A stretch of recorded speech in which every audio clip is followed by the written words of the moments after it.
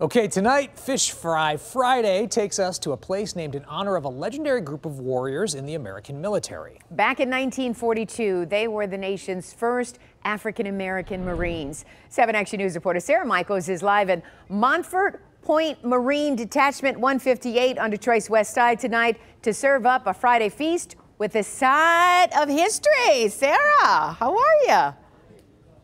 Yes, I love that. Thank you guys. You guys, I could not be better. We have been having so much fun tonight, haven't we? Yeah! On Cloud 9, take a look. They are frying up the best fish and chicken. Their fish fry is incredible, but the history here, you guys, it is even better. Please take a look. So when they first allowed blacks into the Marine Corps, they stuck a group of them on an island, expecting them to fail. And it was called Montford Point. Randall Clemons is the commandant of the Montford Point Detachment in Detroit. Him and his wife, Kimberly, dedicate a great deal of their lives to serving this detachment. And Kimberly, are you a Marine?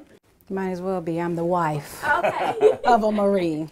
Making sure as many people as possible know the story of the first Black Marines. Even within the Marine Corps, a lot of people don't even know what Montford Point is. Yeah. They still don't know the story. In 1942, President Roosevelt cleared the way for African-American men to join the Marines. But the men who signed up were segregated, forced to build their own camp, and held back from combat until World War II.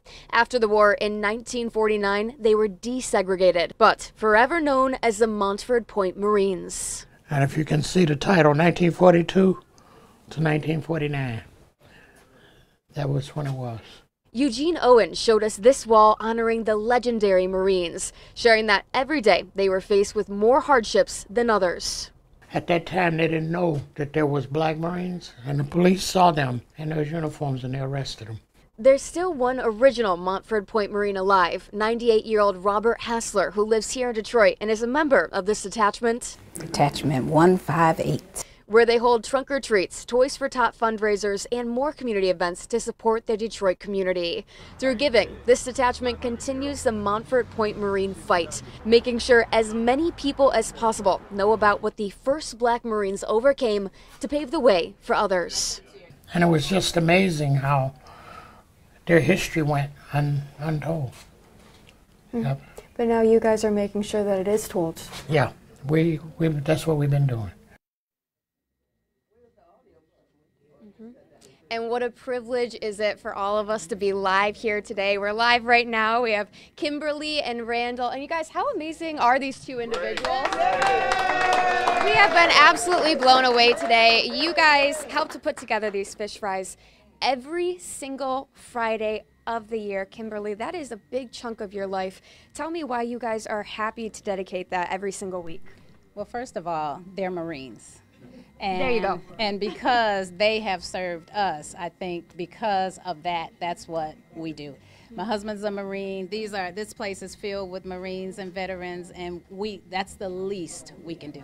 Absolutely. You guys, thank you for your service to everyone in this room. Thank you for your fish, your hospitality as well. It's been an amazing Fish Fry Friday. What a privilege, you guys. We're going to send it back to you. Oh, yes, and we say thank you for your service to all of them. They sacrifice so much for our freedoms, and so glad their memories are being talked about and passed down to other generations. And thanks for sharing those stories. Very, very interesting. Absolutely. Okay, you can find a full list of local fish fries in Metro Detroit right now on WXYZ.com.